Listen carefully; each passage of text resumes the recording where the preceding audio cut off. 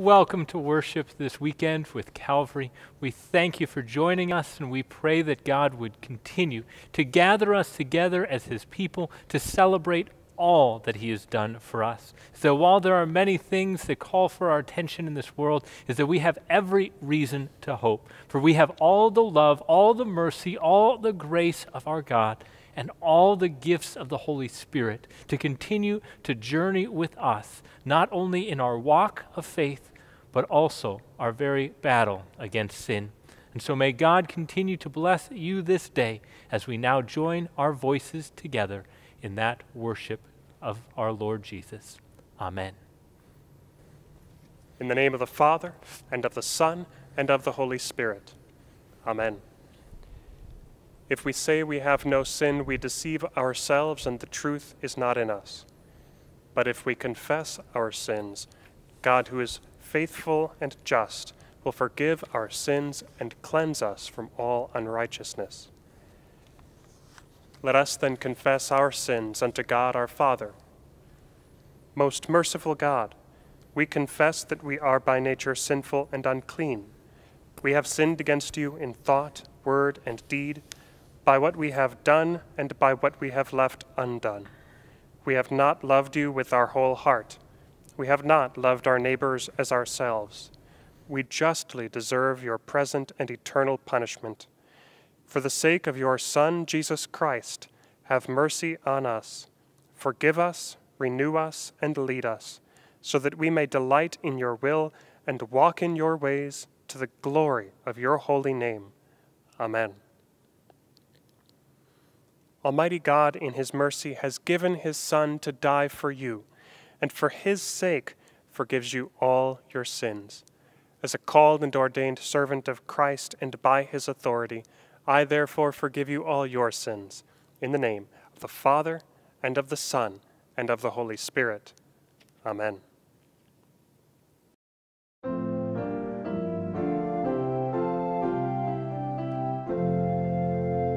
Praise to the Lord, the Almighty, the King of creation.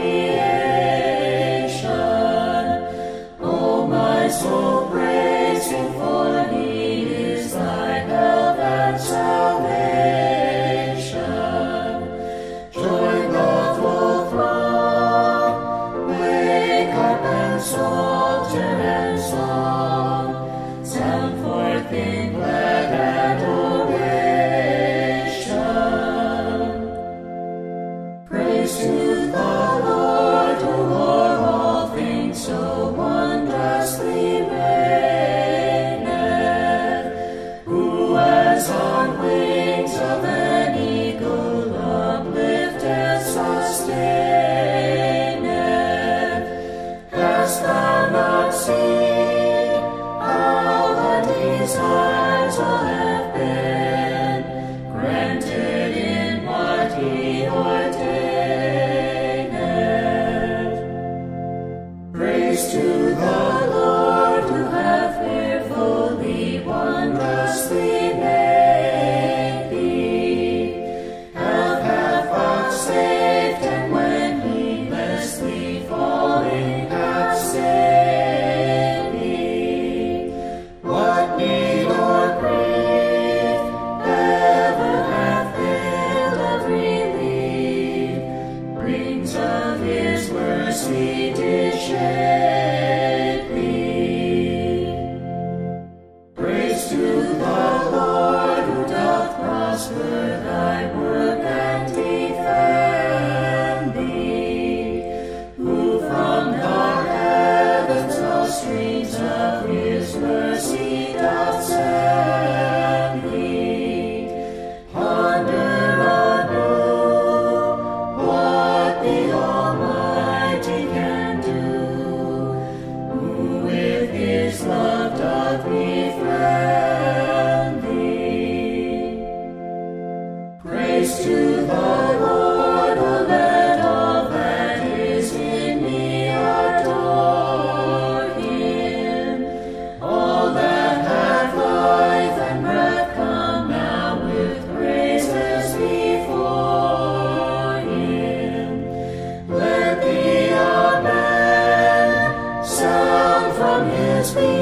people again. Gladly for him we adore him.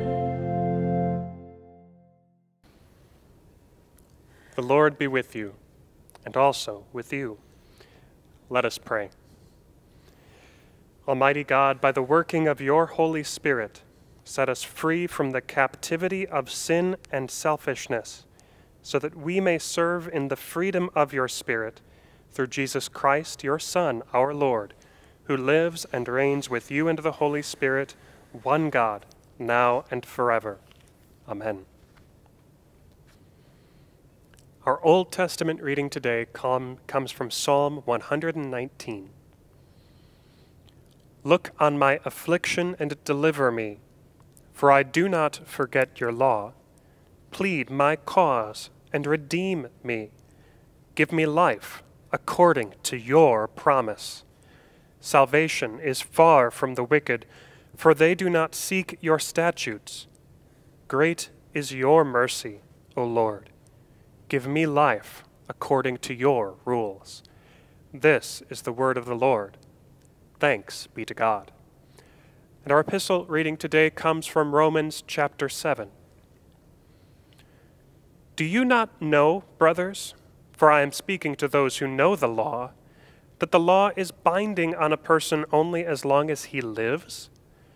Thus, a married woman is bound by law to her husband while he lives. But if her husband dies, she is released from the law of marriage.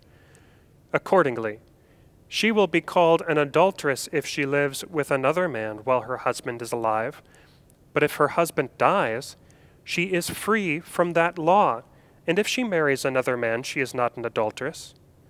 Likewise, my brothers, you also have died to the law through the body of Christ, so that you may belong to another, to him who has been raised from the dead, in order that we may bear fruit for God.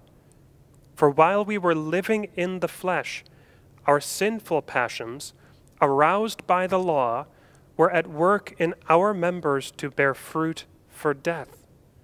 But now we are released from the law, having died to that which held us captive, so that we serve not under the old written code, but in the new life of the Spirit. What then shall we say? That the law is sin? By no means. Yet if it had not been for the law, I would not have known sin. I would not have known what it is to covet if the law had not said, "You shall not covet."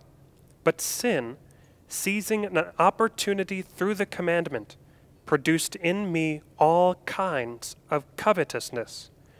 Apart from the law, sin lies dead.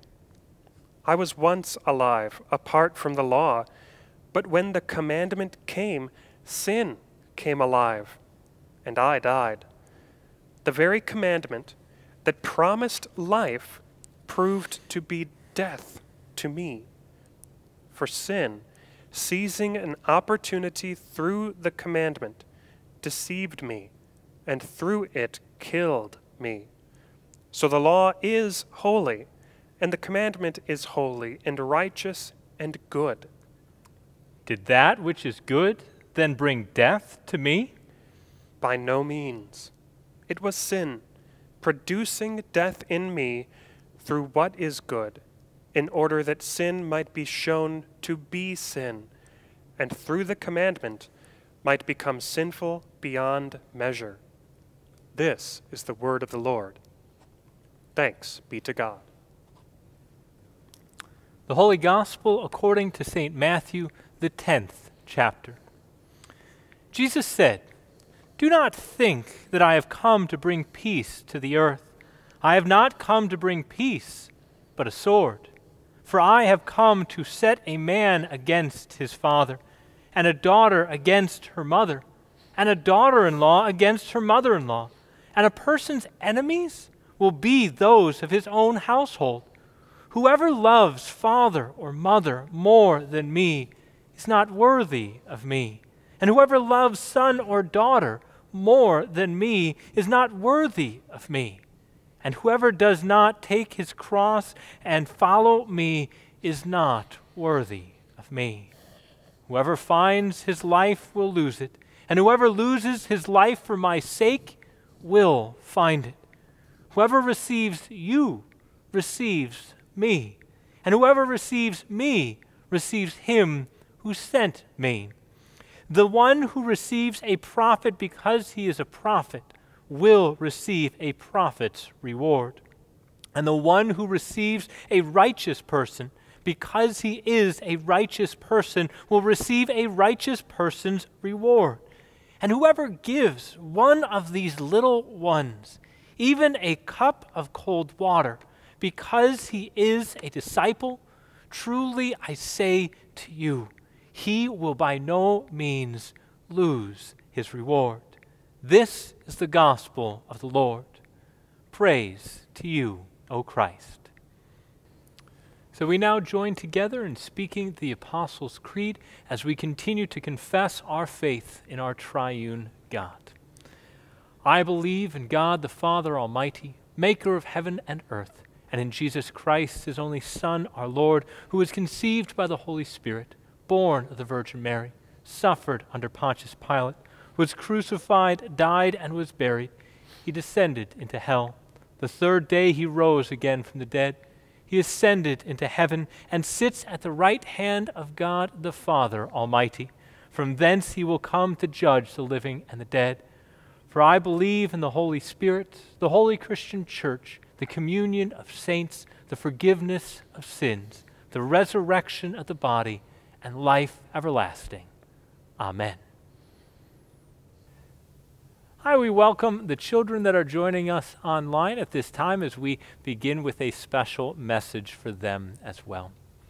So what I want you to think about today is how well do you do at welcoming others? So what I mean by that is in our gospel reading from Matthew today, is that Jesus talks about welcoming others, receiving the teachers of God's people, of receiving even the lowest and littlest and youngest disciples.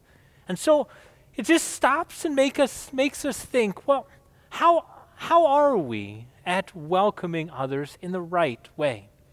See, maybe I just can think about it this way. In your house, how do you determine who gets the first piece of pie? How do you determine that who gets the biggest piece of pizza? Is that in your house, how do you determine who is going to get the first choice at the cookies? Is that, do you pick the biggest? Do you pick the best? Do you pick this or that?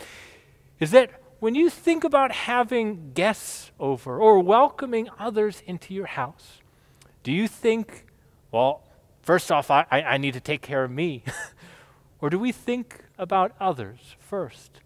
See, Jesus talks today about welcoming, is that he says that even if you give a cup of cold water to one of the littlest of these, is that I will give you a reward. So what is Jesus meaning by that? Is that Jesus is reminding us that we are about that intentional welcome of love and grace to others. Is that how do we think about others versus ourselves? See, Paul today in our epistle lesson talks about how often we think with ourselves first. We think about our needs, our wants, our. Kind of sound like pirates there. See, I still remember hearing a story of two little boys that kind of found this struggle with them. Is that their mom was making them pancakes one morning, and all of a sudden these two brothers started fighting of who was going to get the first one, who was going to get the biggest one, who was going to... And mom finally got upset, and she saw that it was a time to tell them a little bit of a moral to the story. And so what did she say? Is that if you think about what would Jesus do in this situation, What would Jesus do? Would Jesus want and take the first pancake, or would he give it to his brother? Would Jesus be the one, I want the biggest one? Or would Jesus say, you have this? See, the mom felt it was a great teaching opportunity when the older brother said to the younger brother, all right, let's do that. You be Jesus. See, too often we think of ourselves first. But what is it that Jesus is reminding us? Not just to be nice, not just to welcome, not just to even care for the little, small acts of kindness like bringing a cup of cold water. But Jesus reminds us of him. See, do we always do well at all of this? But how did Jesus welcome those around him? That even when they mocked him, made fun of him, that he loved them. That even when they struck him and beat him and even spit on him, what did he say? He prayed, Father, forgive them. When they became angry, he became merciful. When they became selfish, he became even more giving.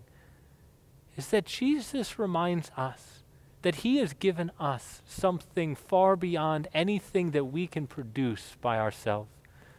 Not just how do we care for the other first, but how do we see of just how much Jesus has cared for us.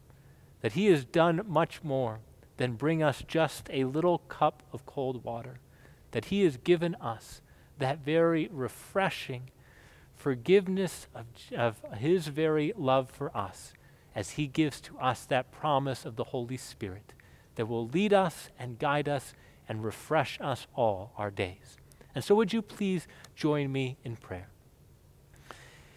Dear Jesus, we pray that you would this day pour out your Spirit into our lives, that may we no longer live to sin and to live to ourselves, but help us by your Spirit and your power to live to you, always remembering of just how much you loved us and just how gracious you were in your care for all those that you welcomed. It's in your name that we pray. Amen. Well, thank you so much for joining us.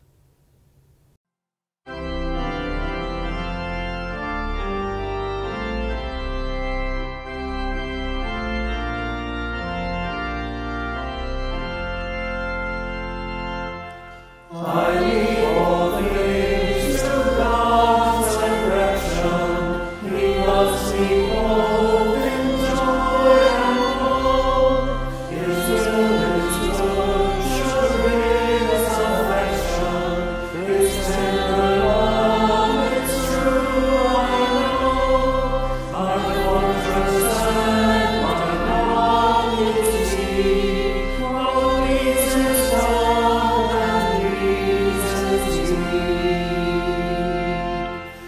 God knows what must be done to save me. His love for me will never cease. Upon His hands He did engrave me with glorious gold of longing grace. His words supreme, most heavenly. What pleases God?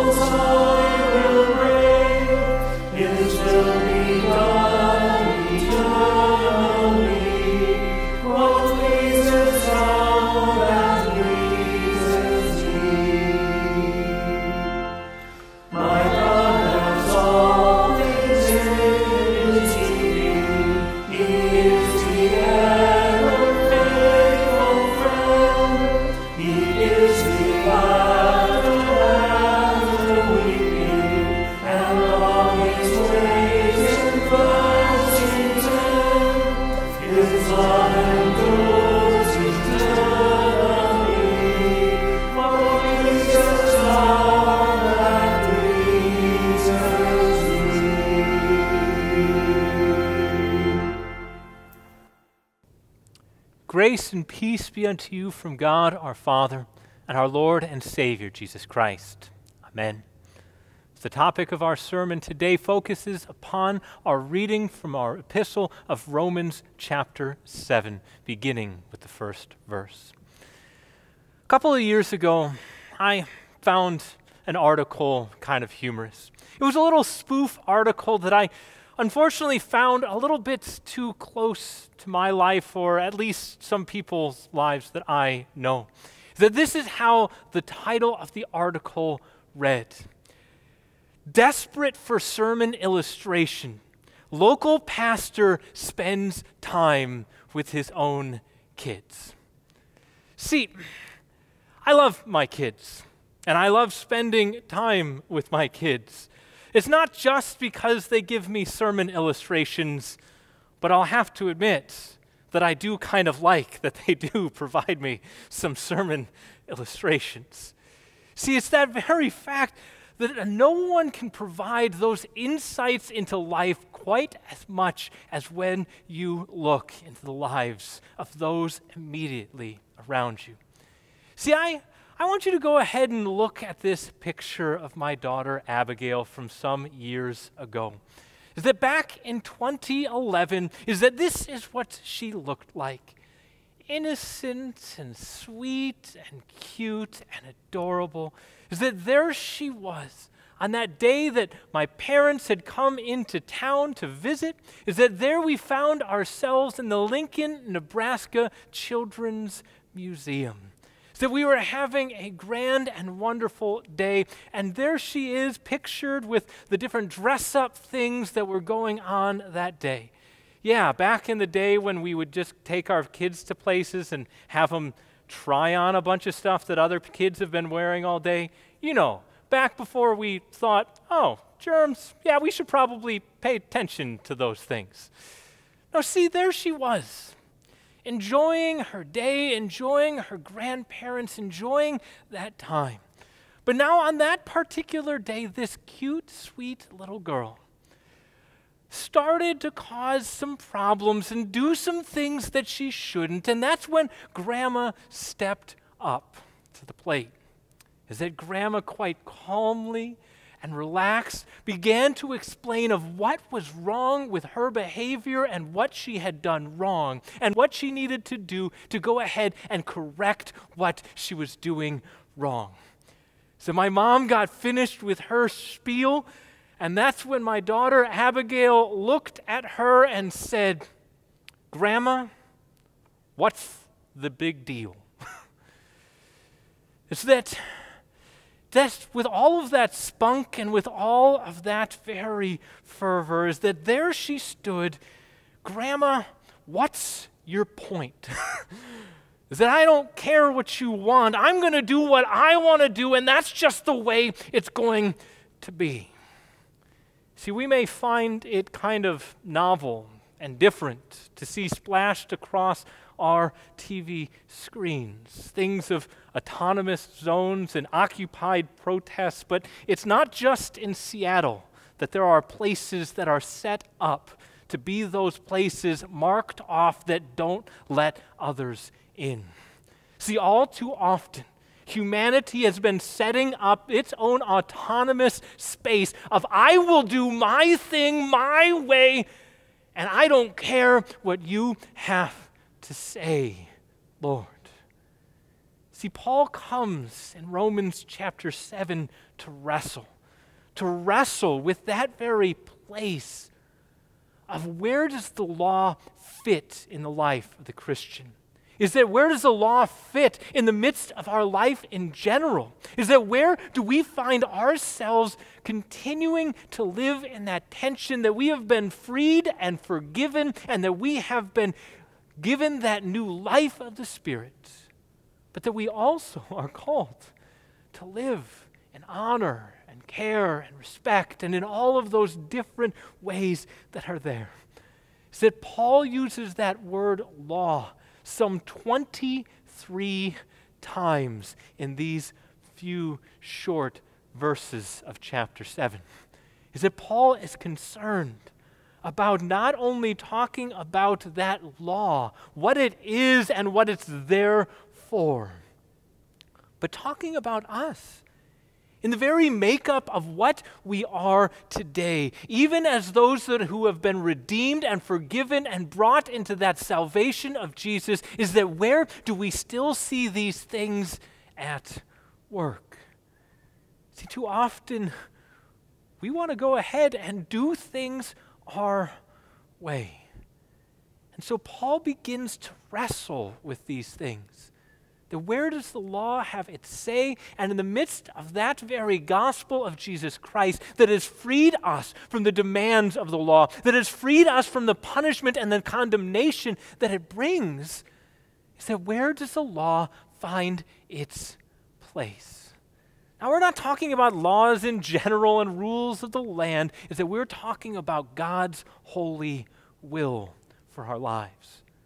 The very law and commandments of our God. And so what does it mean that Paul throughout Romans says such things as that the law works wrath, chapter 4, verse 15, or that the law increases the fall as we look at chapter 5, verse 20, or that it works the very realization of sin in chapter 3, verse 20?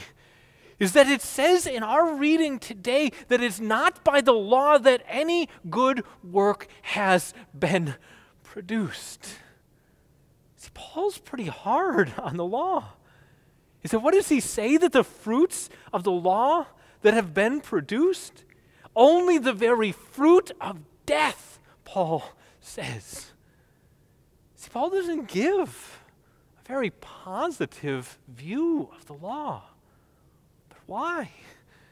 And how did those hearers in that day, and how do we in our day hear what it is that Paul's having to say? See, Paul asks some very poignant questions that he thinks that those who are hearing and listening might ask. Is that he says, what then shall we say? That the law is sin? By no means. See, the law is not evil. The law is not bad. The law is not something that is just easily brushed aside. But we must see what the law is and what it does in our lives. The law is that very holy and good will of God that points and directs of how we ought to live and how we are to be pleasing to Him. But Paul goes on to say these kinds of things as he begins to talk about sin seizing and grabbing hold of us, of sin taking us captive, of sin twisting and turning. See, Paul talks an awful lot about the law here, but he talks an awful lot about sin as well. And we're not just talking about sins, those individual acts of things that we should or we shouldn't have done, but he's talking about that capital S sin as that sinful, selfish, self-centered demeanor and that outlook that we have as humans. That when God comes to us and says, this is what I desire, and we look back with all of our fervor and say, yeah, what's your point? God calls to us. He calls to us to see what is at work in our lives. For Paul begins to unpack that good law that God gave for life, it is something that still works death in our current experience. That sin has so taken a hold of us that even after we receive that gift of grace, that it continues to place its hand and its grip upon us. But what does Paul go on to say? That he goes on to say that the law is what revealed the very sinfulness that otherwise he wouldn't see. See, that's what's so adorable about a 3.5-year-old talking to grandma the way that she does, is that she thinks that there is nothing wrong with what she just did. Is that just talk to her about it. She'll convince you that she's always right. But what is it that Paul shows? Is that Paul shows that the law provides that window that allows the light of God to shine into our lives and to see sin for what it is, not just individual mistakes or issues or problems, but that core outlook in life that says that I'm going to do things my way. See, how does Paul put it today? That he says that if it were not for the law that said, you shall not covet, that I would not have known it. See, Paul says that commandment on coveting, that it's not just the outward acts of our hands or our words, but it's even the very thoughts and desires that work within us, that show our very sinfulness. Is that if he had not seen what God's law had now shown a light on, is that Paul would have blissfully gone on thinking, man, I am just one great and wonderful Pharisee. But God's law showed him for who he truly was.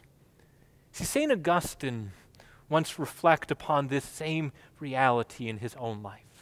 St. Augustine thought and reflected all the way back upon something that he had done decades before.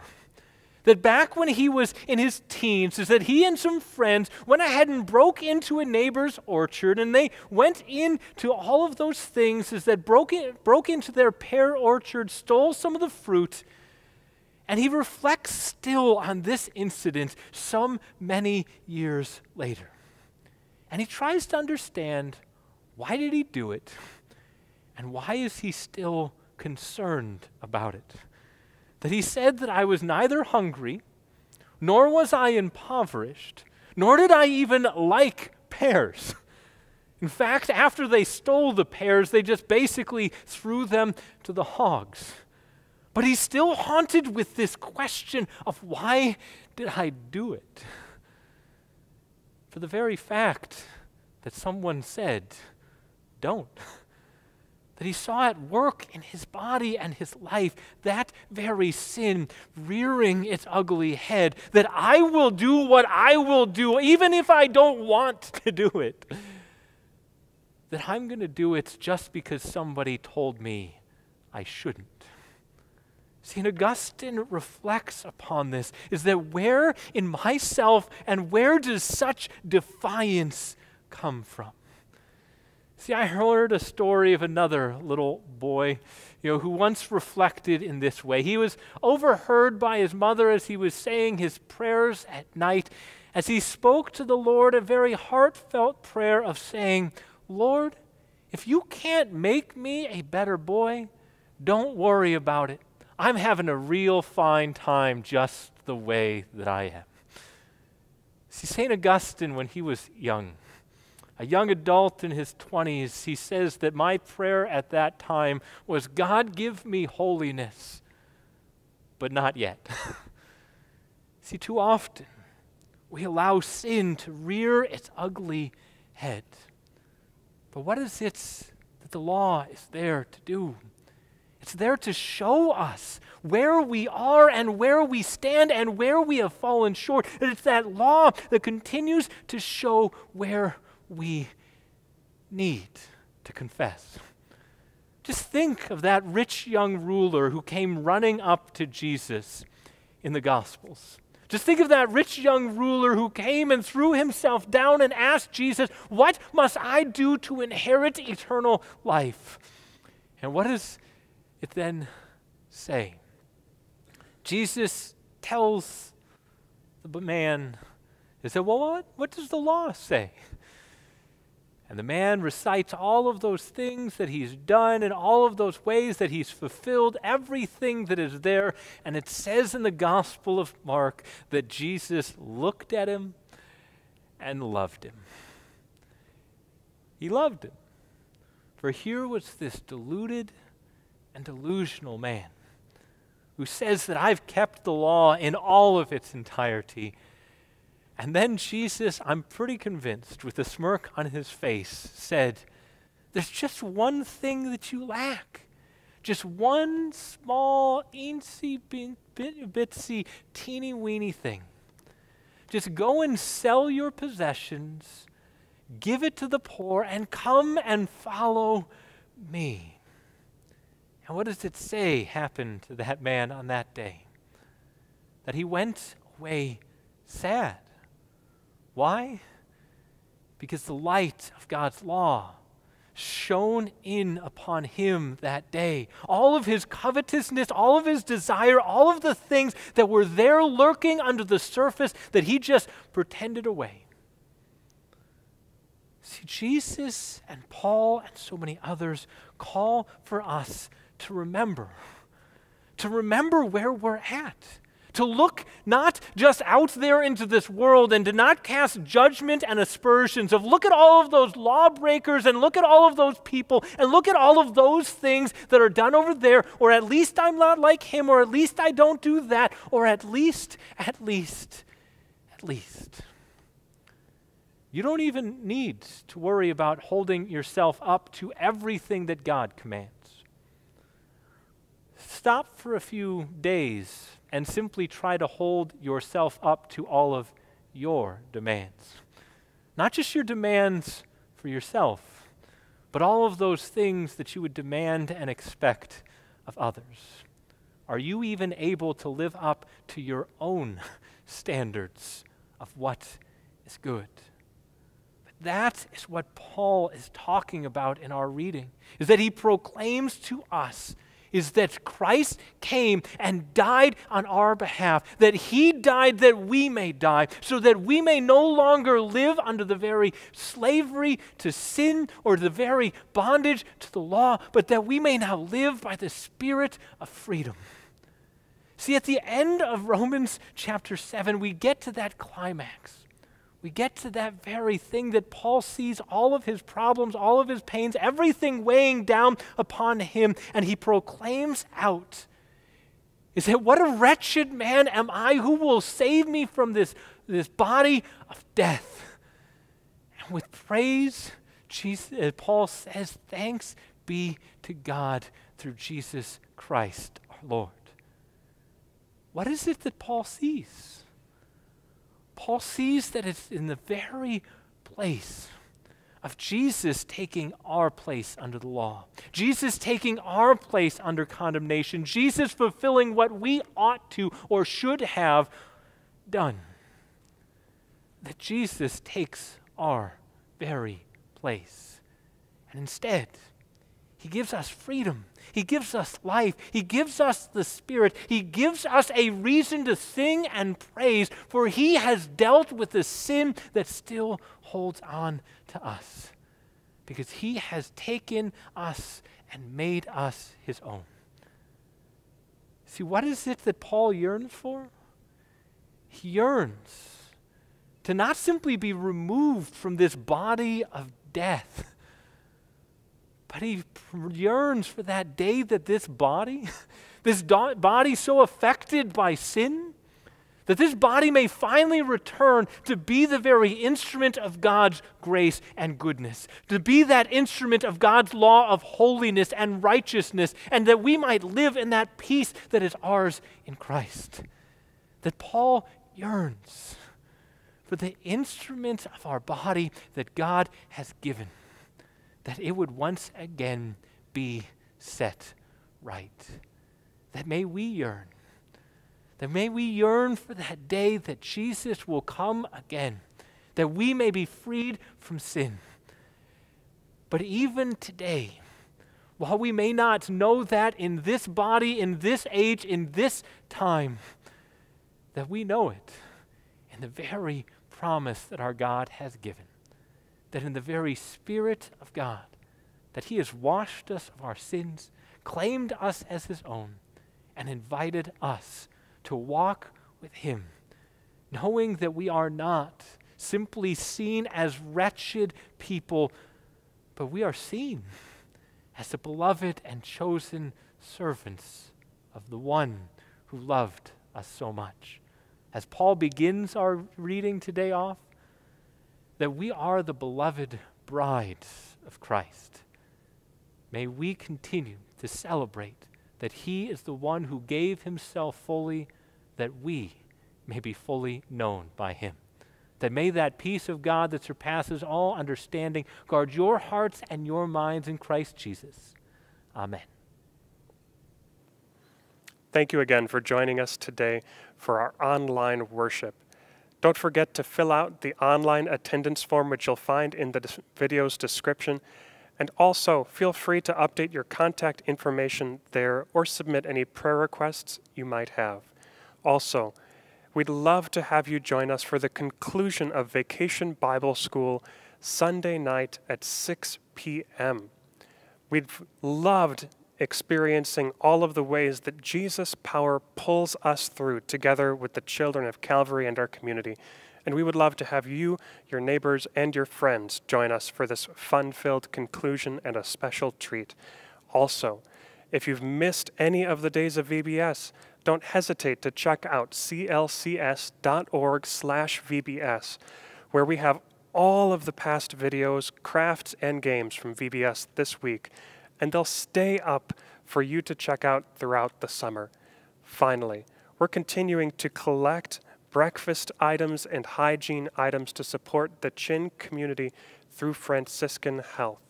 Feel free to bring those donations anytime to one of our worship services or throughout the week from 9 to noon. That's it in the way of announcements for today.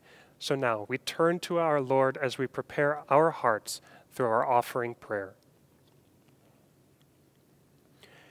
Dear Heavenly Father, you have blessed us with so many things. And today, as we bring these gifts into your storehouse, help us to bring them in the confidence that you will use them to your glory and the good of our neighbor. Bless us as we go out into this community to share your good news with the world, the hope of salvation which we have through Jesus Christ our Lord. These things we pray in his blessed name. Amen. Beloved in the Lord, let us draw near to the throne of grace, trusting the Lord to hear the prayers of his people and answer our petitions according to his mercy. O most merciful God, govern your church that she may be preserved in your saving word. Defend us against all adversity and protect us from our adversaries, that our faith may be strengthened and our love increased. Give thanks to the Lord, for he is good, for his steadfast love endures forever. Lord of heaven and earth, grant wisdom, health, and integrity to all in authority over us, especially to our president, our governor, Congress, all legislative bodies, and all judges. According to your gracious will, help us as a nation to walk together in humility and peace. Give thanks to the Lord, for he is good, for his steadfast love endures forever. Gracious Father, grant to those in trouble, sickness, or any adversity the spirit of your grace. Bring healing, strength, comfort, and relief. Hear us this day, we pray, on behalf of John Main and Ben Pence as they are hospitalized, and on behalf of Landon Gaskins and Cecilia Courier as each of them recovers from surgery. We ask your blessing in the lives of Sue-Ann Hanchy, Janelle McCoy, Angie Ransdell, Jennifer Kraft, Kristen Yates, Irma LaRue, Mike Noritzi, Kenny Keller, and Floyd Main. Be with each of them, Lord, as in their need, and grant them strength and healing as they draw near to you. Be with Tony Reese, Bernice Ross, Gertrude Hayden, Al Durkee, Debbie Reese, and Marcella Dickmeyer, that each of them might know that peace which comes from your presence. And Lord, we come to you in thanksgiving for the birth of Lillian Rachel Moore, granddaughter of John and Kim Moore, and Mike and Jennifer Dakey. Be with the family as they celebrate this new gift of life and as they all draw close to you to raise Lillian up in faith and life and fervent love for you. Lord, all of these things and more we lift up before you. Give thanks to the Lord, for he is good, for his steadfast love endures forever. God of compassion, preserve us from pestilence and every evil. Lend your blessing to all honorable vocations and industries, that we may serve wherever our abilities may be of good use. Bless those who are in need at this time, and give us generous hearts to support and care for one another. Be with our medical community as they continue to care for all affected by the global pandemic. Give thanks to the Lord, for he is good, for his steadfast love endures forever. Holy Father, bless the homes and families of your people, that they may be places where your name is honored and our love is nurtured. Give your special grace to the widowed, the orphan, the foreigner, the aged, and the infirm, that we may grant them comfort, aid, and protection. Give thanks to the Lord, for he is good, for his steadfast love endures forever. All these things we ask of you, trusting in your mercy, confident that you will give answer to our prayers. Amen. And Lord, remember us in your kingdom, and teach us to pray. Our Father, who art in heaven, hallowed be thy name. Thy kingdom come, thy will be done on earth as it is in heaven. Give us this day our daily bread, and forgive us our trespasses, as we forgive those who trespass against us. And lead us not into temptation, but deliver us from evil. For thine is the kingdom, and the power, and the glory, forever and ever. Amen. The Lord bless you and keep you. The Lord make his face shine upon you and be gracious to you. The Lord look upon you with favor and give you peace. Amen.